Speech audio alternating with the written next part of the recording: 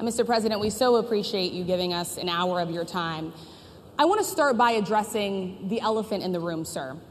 A lot of people did not think it was appropriate for you to be here today.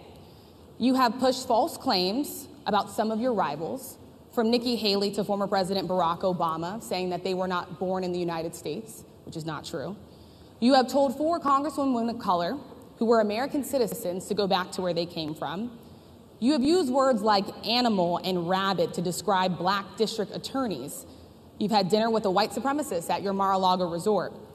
So my question, sir, now that you are asking black supporters to vote for you, why should black voters trust you after you have used language like that?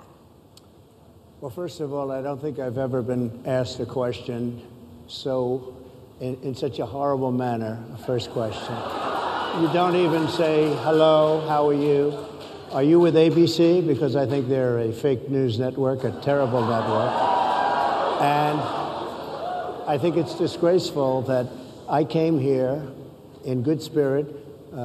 I love the black population of this country. I've done so much for the black population of this country, including employment, including opportunity zones with Senator Tim Scott of South Carolina.